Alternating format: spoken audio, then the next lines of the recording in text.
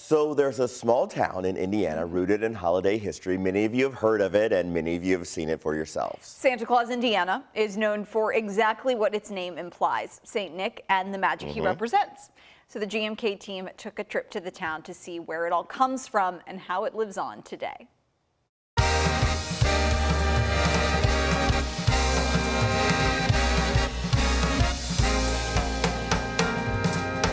Some people have never heard of the town, and sometimes they just see the sign on the highway and they're like, we gotta go there.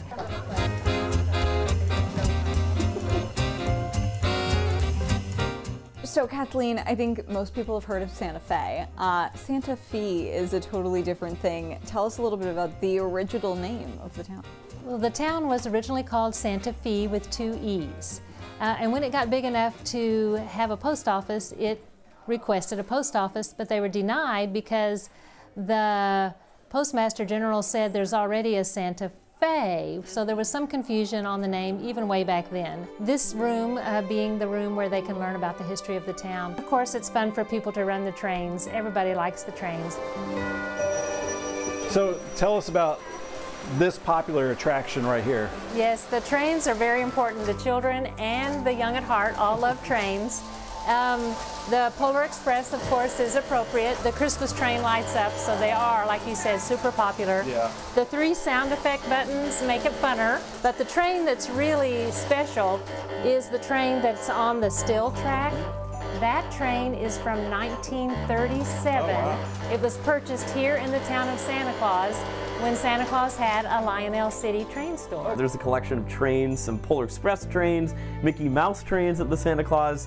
Can you kind of talk to me about some of these different Mickey Mouse trains and Polar Express trains that are on the wall? Is there a story with that Santa Claus? Sure. So the top row here are trains from the original owner of Santa Claus Land, Mr. Lewis Cook, whom I mentioned before.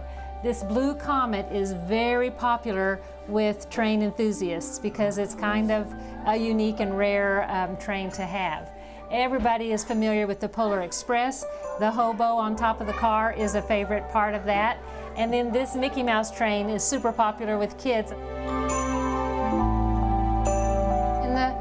Winter season, Santa is in his office on the weekends, and that's a wonderful visit for kids to spend some time with Santa and the families as well. Well, it's so fascinating to me, Kathleen. Talk to me about how this happened. So we're in Santa's office, and he's got this whole stack of letters. How do they even get here? How do people even know to send them here? You mentioned Russia and Ukraine and Poland. Sometimes they say North Pole. And so most post offices will direct letters to us if they're for Santa to read.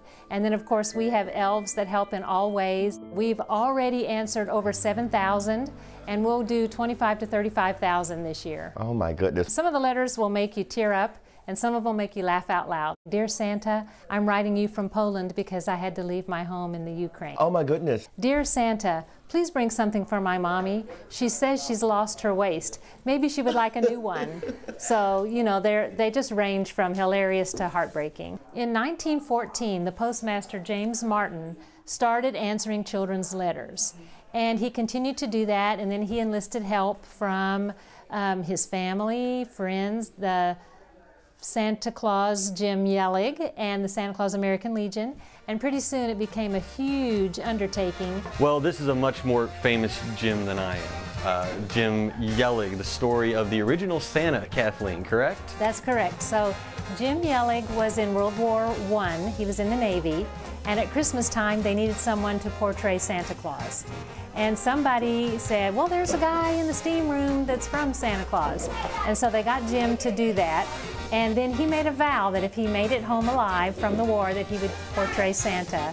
And he fulfilled that vow and had been Santa at Santa Claus Land and even Holiday World and in the town for 54 years. He's in the International Santa Claus Hall of Fame, and they reference him at all the Santa schools around the country, so he's a very special person. He seems to be an absolute legend. There are people who come in today who are in their 40s, 50s, 60s, who say, I have a picture of me sitting on his lap.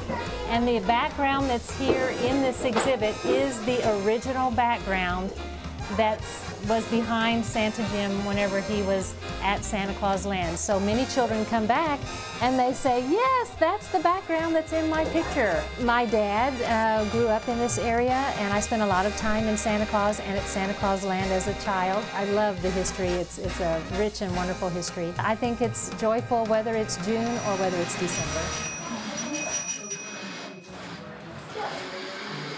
That was really such an incredible trip, and I think the history is something that is so interesting to talk about because it can get overlooked when we just focus on Holiday World or a fun visit, but this is a town that really buys into its story. Yeah, I was super surprised and impressed by the international reach of it.